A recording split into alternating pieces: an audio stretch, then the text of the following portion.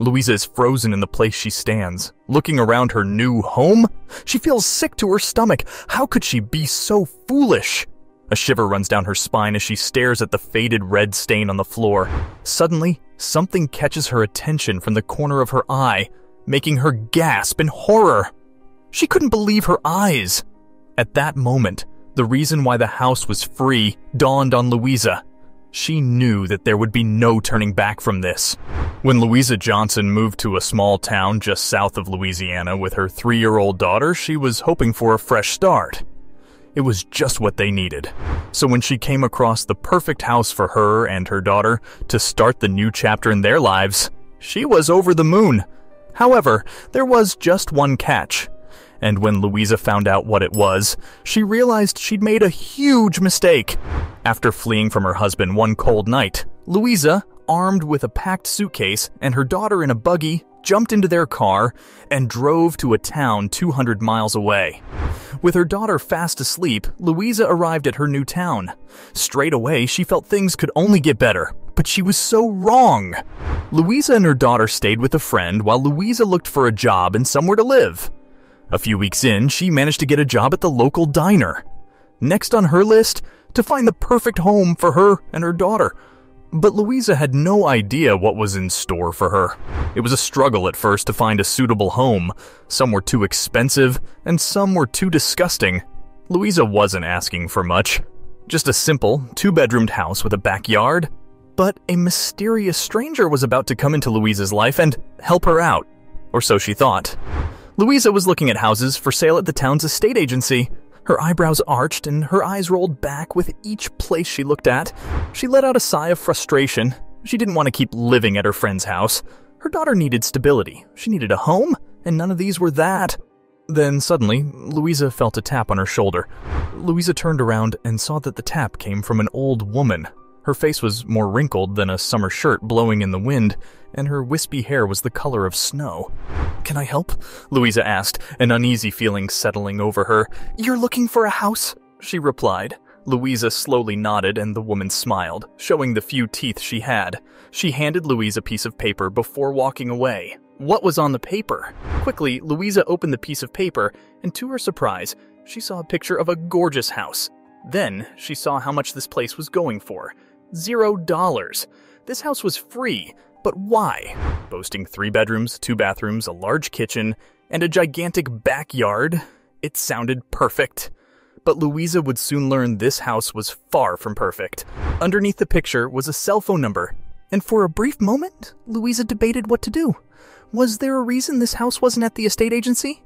Should she even take advice from a complete stranger? She dismissed her thoughts and got out her cell phone. She dialed the number, feeling both excited and nervous, but little did Louisa know she was going to regret that very call. After nearly a minute of waiting, the number finally picked up and Louisa heard "hello" in her ear. She quickly introduced herself and explained that she was interested in the house displayed on the paper. The seller, Mikey, was over the moon to hear Louisa's interest in the house. He insisted she come over straight away, and Louisa agreed. She had nothing to lose, but she was soon going to realize that was not true at all. As Louisa drove to the house's address, she could already feel butterflies in her stomach. The drive was quite long. This house was further out than she had hoped, but she didn't care. As she pulled up, Louisa was utterly gobsmacked with how huge the house was in real life. Louisa was already sold. What could be wrong with this? She quietly muttered to herself. But Louisa was going to find out soon enough. As Louisa pulled in, she saw a man standing at the front of the house. While Louisa got out, the man came rushing over. A gigantic smile slapped on his face. "You must be Louisa, and I'm Mikey," the man said. The two introduced themselves, and Mikey swiftly kicked off the tour of the house. Louisa set foot inside her potential new home, not knowing what was about to happen. Walking around the house, Louisa reveled in the excitement. She could already picture her daughter playing in the backyard and herself baking cookies in the stunning Victorian kitchen. Accompanied by Mikey, Louisa could tell he was enjoying her excitement and optimism for this house. Maybe he was just happy for her. But Louisa had no idea what Mikey's hidden agenda was. The house needed some work, but nothing too drastic. A few coats of paint and a tidy-up. Louisa saw a dark red stain on the living room floor, but that was nothing a bottle of bleach couldn't fix. After seeing every area of the house, Louisa was confident she was making the right decision, but little did she know she was making a huge mistake. Mikey completed his tour of the house, and then started to explain its history to Louisa. This house was his grandmother's, and unfortunately, she passed away a few years ago. Louisa was sad to hear that. She lost her grandfather a few years ago, so she could sympathize with Mikey. The two then went into the living room to discuss the house over coffee, but she had no idea what was coming. Sitting in the living room, amongst the gorgeous furniture and spacious rooms, Louisa felt this house was too good to be true. Why would a house like this be given away for free? It sounded absurd. There had to be some catch, and Louisa was right. There was a catch, and when she found out what it was, she was left feeling sick to her stomach. As Louisa and Mikey sipped on their coffees, Mikey said, "Oh, I forgot to ask, how did you find out about this house?" As Louisa placed her coffee on the crystal table in front of her, she replied, "An old woman showed it to me in town." As soon as Louisa said that, she saw Mikey's face go as white as a ghost, as if he had just heard something truly terrifying. Confused, Louisa asked what was wrong, but then suddenly she saw something in the corner of the room. It was a picture hung up on the wall, a portrait of an old woman. It was Mikey's grandmother, Mikey's dead grandmother. It was the same old woman who had shown Louisa this house a few hours ago. Louisa sat frozen in her tracks, and a terrible feeling hit the pit of her stomach. "Your grandmother?"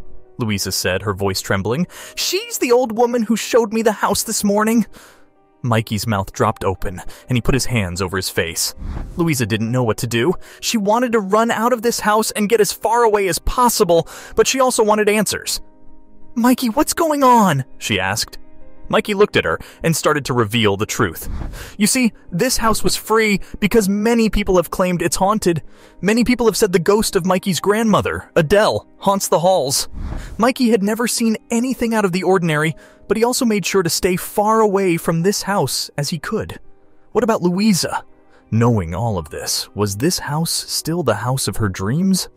When Louisa heard the truth, she decided not to go ahead with moving in. She usually didn't believe in the paranormal, but after the encounter with the old woman, aka Adele, she felt different. Instead, she managed to find a smaller two-bedroom house. But Louisa didn't mind. After all, wouldn't you rather have one less bedroom than a ghost visitor? A few days later, Louisa was checking out all the paperwork for her new home at the real estate agency. Another old lady was working as the receptionist. She looked over 80 years of age, and she wanted to ask her something. Although it had been a few days since her visit to the haunted house, she still wondered if it really was a true story. Perhaps this old lady knew something? It wouldn't hurt to ask. Louisa approached the receptionist. "Madam, I was wondering if you could help me with something," she sweetly asked. "Hi, dearie. Sure. Are you having problems with your forms?" she said with a tired smile. "No, actually, it's an off-topic question about the old haunted house." The old lady looked directly at her with stone-cold eyes. The old receptionist looked as though she was about to tell Louisa to go away. Louisa watched her take a deep breath as if she was about to reply, but she just exhaled and continued staring at Louisa. Louisa realized she'd hit a nerve and said, "I'm sorry I asked. It's not my business anyway." Louisa turned to walk away when the senior lady cleared her throat. She stopped and looked back at her. The receptionist was teary-eyed and said, "It's all right, I'll tell you." Louisa was shocked. So there was more. She knew there must be a genuine reason for the house's dilapidation. It can't be haunted, she thought. It all happened a few years ago. The old receptionist started. The family that was living in the house was normal. They were a friendly bunch, always playing games in the park, always outside. But one day, something happened to the owners. Louisa listened intently. "What happened?" Louisa asked. "They disappeared, dear," she said, her eyes staring into the distance. "Gone. Poof!" The old lady wiggled her bony finger in the air. Louisa didn't understand, but she didn't want to seem rude by asking more questions. There was a moment of silence. Louisa wondered whether the old lady had forgotten she was standing there. She seemed to be in a world of her own. Perhaps Louisa had taken her back in the past, and she was reminiscing about the good old days. Louisa turned to sit back down, but then the old lady screamed, "Gone!" Louisa turned back, startled, as she stared at the old lady, waiting to see what she did next. She thought, what was wrong with the people in this town?